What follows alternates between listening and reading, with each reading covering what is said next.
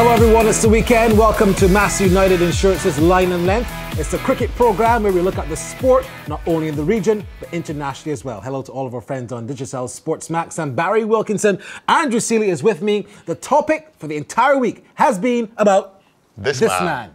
Shivnarine Chanderpaul. Unceremoniously, some say, booted out of West Indies cricket. Andrew Seeley. Unceremoniously?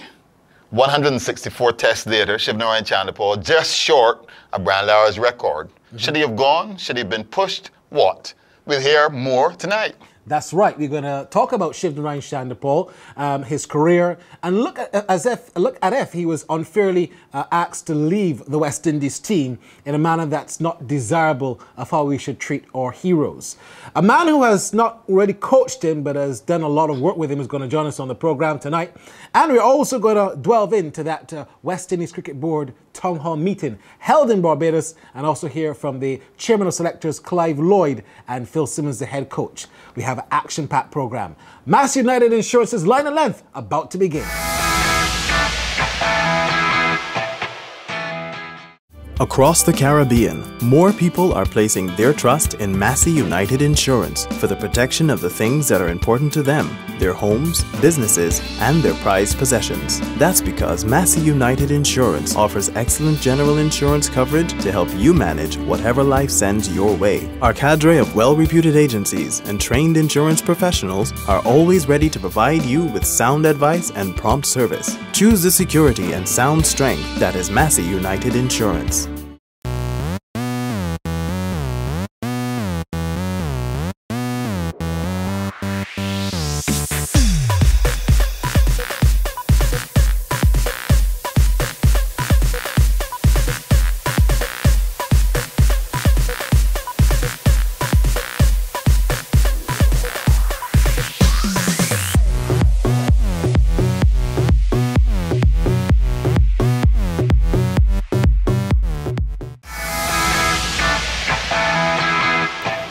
So welcome back to Mass United Insurance's Line and Length. With us to discuss this entire Shivnarine Chanderpaul issue is a man who would have bowled with Chanderpaul and bowled to him at some point in time.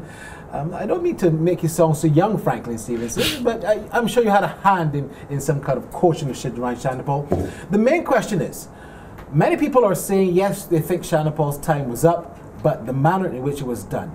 Your thoughts on the issue? Well, I think that there comes a time, and Chanderpaul has been, he's 40 years old now, he's been in cricket for a very long time. I think he himself would put his hand on his heart and say that he hasn't been his best in the last couple of series. And, you got a new coach in place and the team needs to start making some strides. And I really think that they need to pick the best team. And for the arguments to be saying that Chanderpaul should be given a series, I don't think that is something that you actually give away. I think that as an experienced player, you're actually mandated, or you have mandated yourself to be a cornerstone for that team, whether it's just with your performance or as a role model, as a mentor inside of the team, and I don't think that that's been the case with Chanderpaul, of late. And so I think that the time is coming. I'd back the selectors. I can understand, the public saying, oh, he's been a great servant and it would have been nice to see him or to know or to get a feel that this was his last series in some way. But I do not get the feeling that that's the type of person that Chanderpaul is, that was going to be announcing his retirement after any series. Frankie, if we look at the whole question of some people's view that Chanderpaul has been a selfish cricketer, not someone who could be viewed as a mentor for younger players in the team, is that perhaps part of the reason why the selectors were, I would want to suggest, perhaps forced into the position that they took? Well, being selfish in cricket is not the worst attribute that you can have. Actually, you need to, put yourself first in some cases, because you can go out there with a great team and just think I'm one of the boys and so on, and then when it's looked at, you say, but your performances haven't been up to scratch, and so you need to have those performances under your belt. So first is the self, and then you can give it to the team, or for the team as second. I understand your point when it comes down to Chanderpaul, for instance, being shown up as batting with the tail end, and we all have seen in the Caribbean way it's easy for Chanderpaul to get a single, and that single came off the first ball on a regular basis with number 10 and 11 at the crease, you know. So, but, you know, it's been the thing that you need to perform, and he has done that over the years, and for the last 2 series, he hasn't, and the West Indies need performances out there, and if not, they need to be building a unit that's going to bounce it off themselves, you know, to become that really solid unit that will, you know, put performances together in the future. And I think it's the right time for the new coach to be, you know, if they think that the players are being chucked in at the deep end, then fair enough, you know, but Chanderpaul hasn't produced in the last couple of series, and, you know, I think it's time. You know, you look at the fact that Clive Lloyd said he tried to have an audience with Chanderpaul. The messages that have been released, or at least the correspondence that we've been seeing, indicate that there was an effort to get him pinpoint a time for him to say enough is enough, I'm going to retire. But that never happened. However, Chanderpaul seems to be saying now that he was prepared to retire after the Australian series. So contrary to what has been said about him never going to retire, he seemed pretty well set that after the Australian series he was going to say goodbye. My main question is then, listen to what Michael Holding said. Should a player have a farewell series in spite of how great we think he has been? Well, if you look at it in the context of India and Sachin Tendulkar, I mean, for my one part, Sachin Tendulkar would have been strong for India having 6 or 7 or 8 farewell series, because every time he walked onto the field, there was that fanfare, the fans were there to throw everything in, and he was still performing. You know, the thing was for him to get hundreds, not just to go and average 25 or 30 or 40, that would help his team, and he was part of a very strong unit.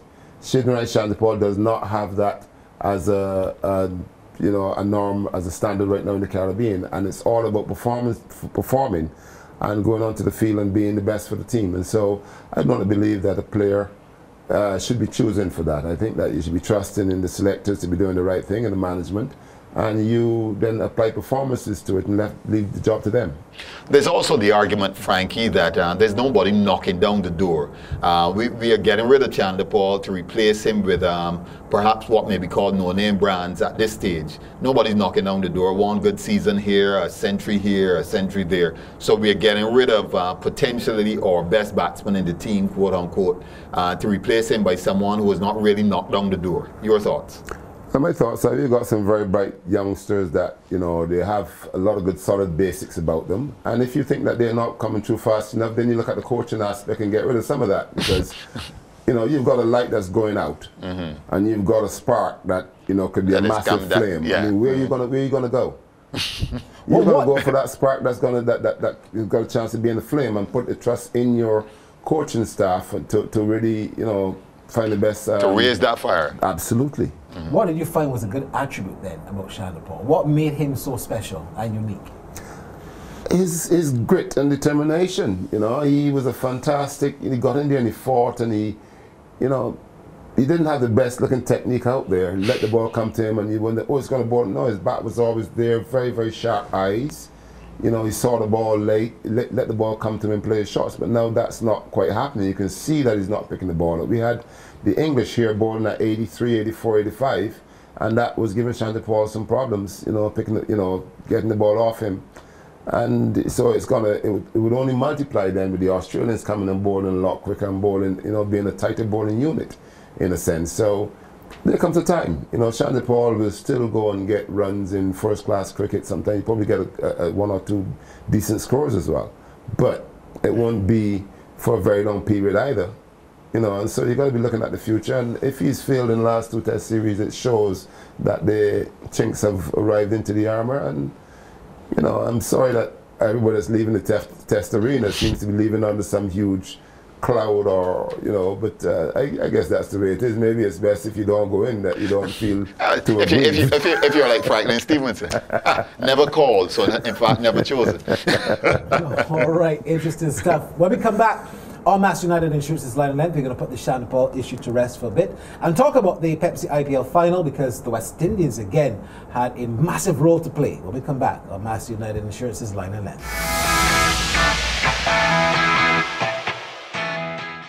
Across the Caribbean, more people are placing their trust in Massey United Insurance for the protection of the things that are important to them, their homes, businesses, and their prized possessions. That's because Massey United Insurance offers excellent general insurance coverage to help you manage whatever life sends your way. Our cadre of well-reputed agencies and trained insurance professionals are always ready to provide you with sound advice and prompt service. Choose the security and sound strength that is Massey United Insurance.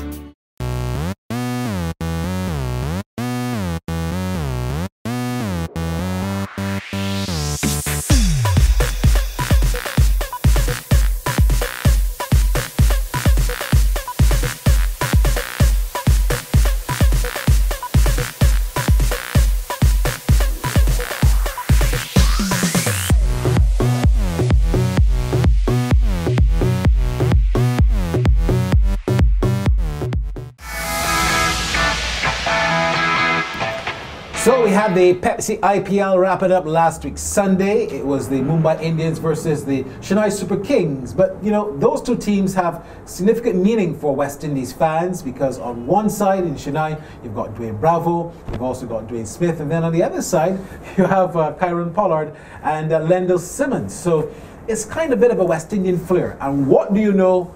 Those four players all had tremendous impact in how the final was played. We look back at some memorable moments. I'm going to talk to these two gentlemen. My best player from the West Indies in that final was undoubtedly Lendl Simmons. Well, no doubt, right? And I think the best player, even though Dwayne Bravo won the purple cap for the most wickets, I think in terms of impact on teams, Lendl Simmons coming in, not at the 11th hour literally, but the injury to Aaron Finch opening the way for Lendl Simmons to be a permanent member of the Mumbai Indians, and it really paid off. I think he's guaranteed at least another IPL year. Indeed. Your thoughts on Kieron Pollard's impact as the kind of player that he has come into the IPL as some 5 years now? He's been very consistent for the Mumbai Indians. Yeah, so not only with the bat in his hand, but especially a fantastic fielder, and I think his attitude to the game really brings the team a great wealth as well. So, you know, he's going to be around for a long time. They know what he can do. He's a dangerous batsman in any circumstance in those short versions of the game. And so, you know, it augurs really well. I've seen a couple of the teams really hell-bent over going towards total Australian imports, and then so many New Zealand imports as well. They were the flavors of the month. But again, the West Indian boys came through and showed that they were true performers, and you know, seeing what happened in Barbados over the last couple of weekends with the 2020, I think that we've got some great exports down the line to these international T20 tournaments. I want to talk a little bit about Dwayne Bravo's bowling because his batting did not come off this season, but his bowling to me has strengthened again. Your thoughts on Bravo as a bowler, particularly at the death, because Dhoni loves him at the death. But generally, he's got the purple cap, most wickets in the tournament. Your thoughts on Bravo as a bowler? You being a former top bowler yourself. Yeah, Bravo always had a lot of slower balls, and I think very often used them in the wrong context, because early in the innings, when you bowl slow balls to batsmen, they're looking to pick ones and twos, so they're watching the ball a lot longer, and so it's always going to be tough that you change your pace. You bowl now, instead of bowling little outswingers, you bowl an off break. You don't have a field set for that. So the batsmen looking to be more watchful and pick the ball, they will catch on that very easily. But then late in the innings, when batsmen have decided you're walking back to your crease, they've already hit you for 4 sixes because they've decided that no matter where you bowl, they're going after the ball. That's when the slow balls really come in. I think that he's gotten a lot smarter. You know, his pace hasn't improved, but he's maybe decreased a little bit. But he's gotten a lot smarter, you know, like to pick the batsman and the balls he needs to bowl, and it showed with him, you know, getting the purple cap, and he's been very consistent picking those wickets up, and he really looks a danger. He still goes for a few runs, but those wickets are very important to put checks on batting teams. Now, Dwayne Smith, Andrew, got a half-century in that final, but his batting fell off towards the end of the tournament. I mean, that half-century was a reminder of what he's capable of doing. But you generally feel a little sense of disappointment with how things went for Dwayne this year for CSK.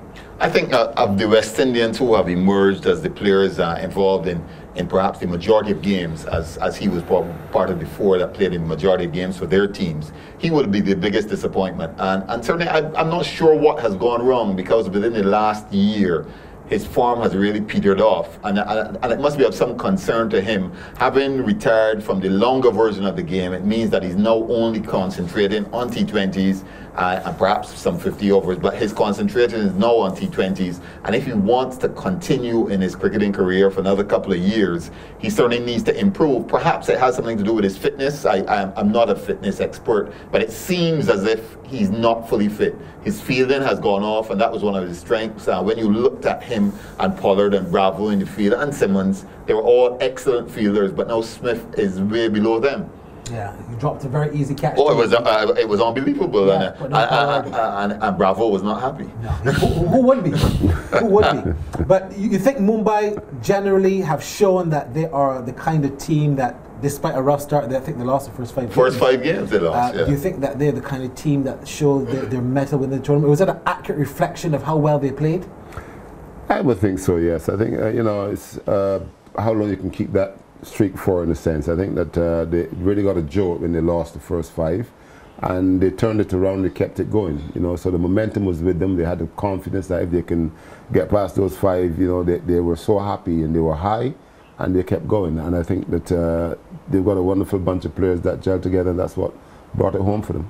Frankie, are you a T20 fan? Because I know you would have watched, because we asked you to come on the show, but are you a big T20 cricket fan? Yes, definitely. I'm a cricket fan. You know, I think cricket is a great game. I think it's, you know, great community and communal game. And right now, with the sort of money in cricket, I mean, you know, you look at the Indian Cricket Board, there's no way they can spend the sort of money that T20 is giving them. How are you going to spend that? I think after the first 2 years, they had, what, 7 or 8 billion dollars that they were giving over. And that was after the first 2 years. They made money hand over fist. So it has brought a wealth to the game, and I think if they use it well, you know, that the game has got a great future ahead. Not only the T20 game, of course, but no, I like T20. You know, you give any team, if it's 60 overs, 50 overs, 40 overs, each team has the same amount of overs to play and the same rules, and I think that the game of cricket is strong for it. All right, great stuff, Franklin Stevens. I want to thank you. When we come back on Mass United Insurance's Line and Length, we're going to go into the West Indies Cricket Board's Town Hall meeting and hear what are some of the things that the people of Barbados are asking the President, Dave Cameron, and also his Vice President at that Town Hall meeting at the UWI. We're also going to hear a bit later on from Clive Lloyd, Chairman of Selectors, and indeed Phil Simmons, who is the head coach of the West Indies team. All this to come, so stay tuned. You're watching Mass United Insurance's Line and Length.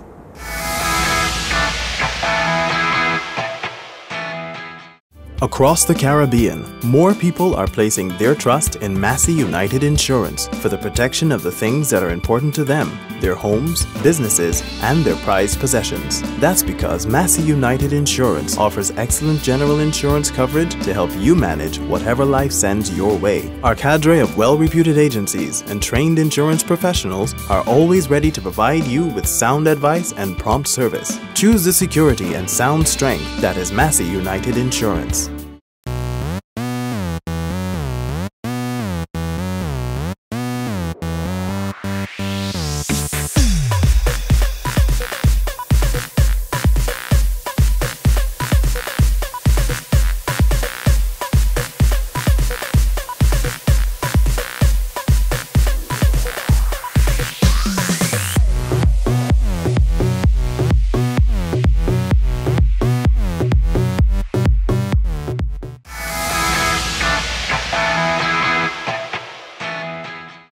I don't think there's any bitterness. I think he'd realized that the time has come. At 40 years old, it's obviously not going to be in the same shape as you were 20 years ago.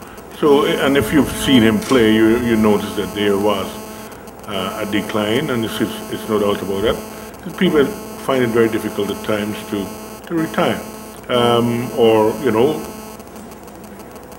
have a period where you will not be doing as well. So we just thought that here it is, we must now make a decision. We made a decision, and we're looking towards the younger people that we have.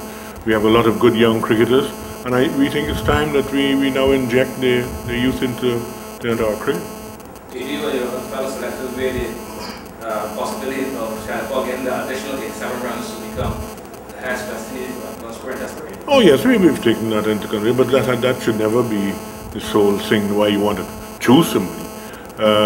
You know, as you noticed, he's been given quite a lot of games really to try and get probably close to that, and he hasn't looked the part. Considering that it's series against Australia, it's just a rather brief series, 2 tests, 4 innings. Was there any consideration given to allowing Chanderpaul to maybe use the series to I mean, he's played 164 tests, and it's not a particularly long series to say, well, you know, he's going to have to endure, you know, a 5-test series. Was there any consideration given to just letting him play the two tests against Australia and maybe save the going to the Caribbean with some 15 man?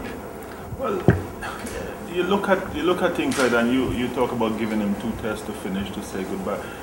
He's had a long and illustrious career, and we know that he's done a lot for West Indies cricket.